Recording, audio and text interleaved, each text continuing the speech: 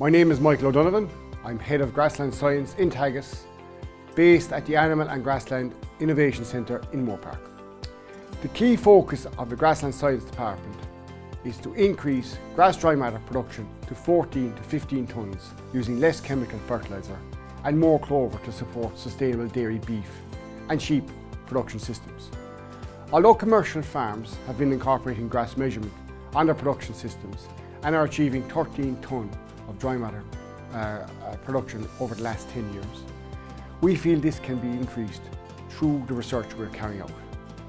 Our research focuses on precision nitrogen management, using high-performing clover and grass varieties, and ensuring grassland targets are achieved.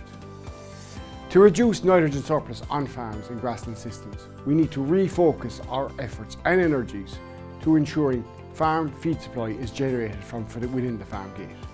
This objective is a key focus of our department.